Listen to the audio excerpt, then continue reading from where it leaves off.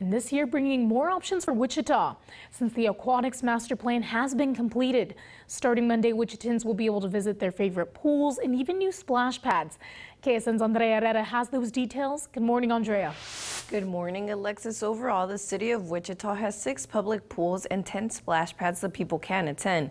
This year, they're also adding a new splash pad located in the Plainview area. The director of Parks and Recs, Troy Altman, says the city's main goal this year is to be able to provide Wichitans enough choices for extracurricular activities during the hot summer days and help them out financially. The splash pads are free, and that's a really easy entry to doing something fun that cools all the kids down. And it's a great outing. The parents can pack a lunch, go there because we have shade, there's tables. It's always inside one of the parks, so it's really a great place to go for your whole family. Then you could go over to the playground. There's other activities going on as well.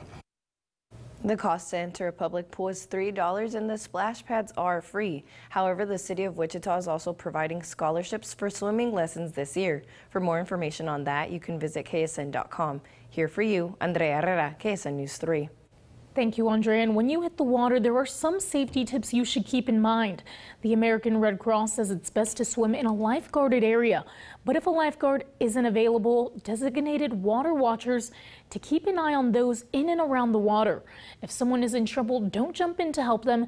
Instead, throw in an object or reach for the person in trouble.